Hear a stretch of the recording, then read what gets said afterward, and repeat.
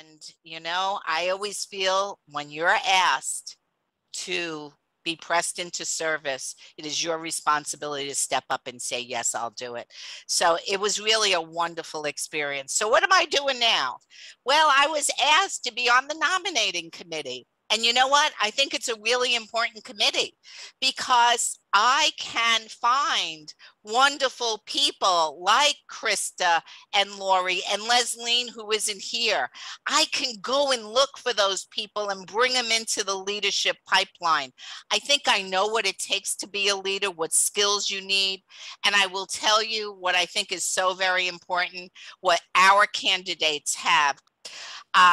It's a pure heart, and they both have a pure heart. You're not doing it because you want to see your name in lights.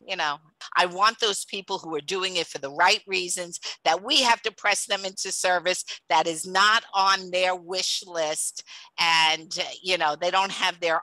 So I'm running for nominating, and I hope that that people would consider voting for me.